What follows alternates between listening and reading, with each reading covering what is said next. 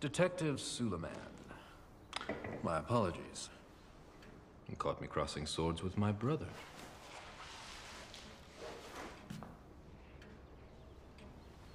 Last week, a woman in Florida found this in her new fridge. I thought we explained all this. Not to me. Well, we sell refrigerators. The fridge magnates. An amusing tabloid bon mot. We shipped a statue to our Miami palazzo on a freighter containing 2,000 fridges.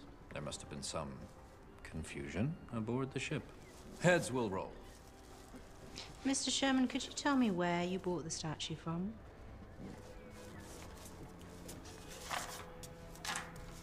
The certificate of provenance.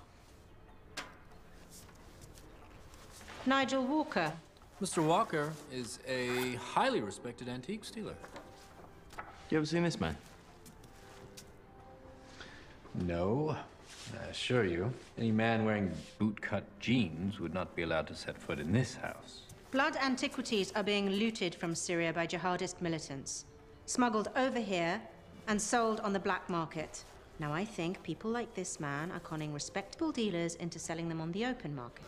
Do I detect the acrid scent of conjecture? I detect the scent of something. Look, well, we just want you to let us know if you see anything suspicious.